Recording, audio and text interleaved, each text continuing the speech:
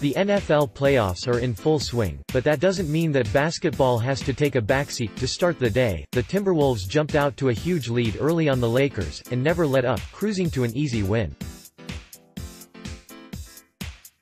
Meanwhile, the Nets kept up their strong play, winning their third game in a row by crushing the Bulls.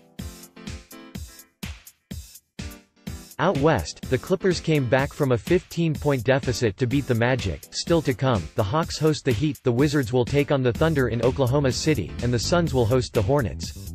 Also, the Pacers will travel to Toronto to take on the Raptors in a battle of the second and third seeds. Currently, in the Eastern Conference playoff picture, NBA schedule for Sunday, Jan. 6 * all-times Eastern Towns goes off again as Wolves crush Lakers. The Lakers never had a chance against the Timberwolves on Sunday, and a large part of that was due to the play of Karl Anthony Towns.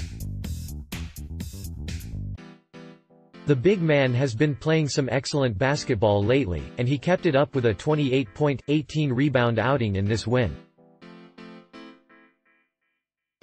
Towns has now had at least 28 points and 12 rebounds in 6 straight games. Russell's strong night leads Nets to another win. Don't look now, but the Nets are one of the hottest teams in the league.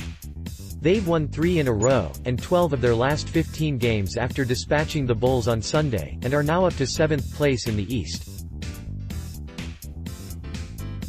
D'Angelo Russell led them to victory in this one, going for 28 points, 4 rebounds and 5 assists. Towns puts McGee on a poster. The trend of big dunks on Sunday continued in the second half of Timberwolves vs. Lakers when Karl Anthony Towns powered right through JaVale McGee for a nasty poster.